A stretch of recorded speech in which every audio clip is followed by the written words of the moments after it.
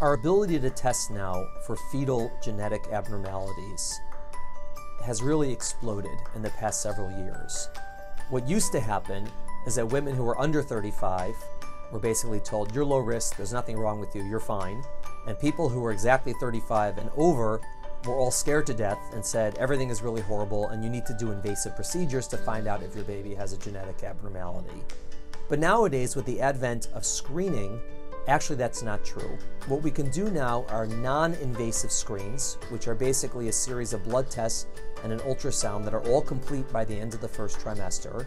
And this can be done in all women of all ages, and basically give the woman a very precise estimate of what is her risk of having a baby with a genetic abnormality, specifically Down syndrome, trisomy 18, and trisomy 13. And based on those numbers, she can make a better informed decision about whether she wants to do what we call an invasive test or a diagnostic test, which is not a screening test, but basically it gives you a yes or no answer.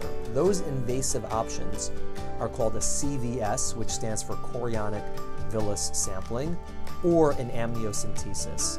Conceptually, a CVS and an amniocentesis are the same kind of test.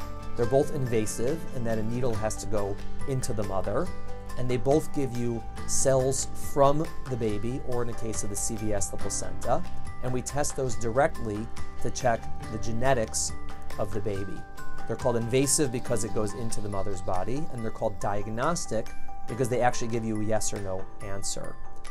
The difference between them is mainly procedural. The CVS is done earlier in pregnancy, typically around 11 or 12 weeks, and an amniocentesis is done slightly later, typically around 16 to 18 weeks. In the CVS, we guide the needle into the placenta, and in the amniocentesis, we guide the needle into the uterus, into the fluid around the baby. In neither test does the needle actually go into the baby itself.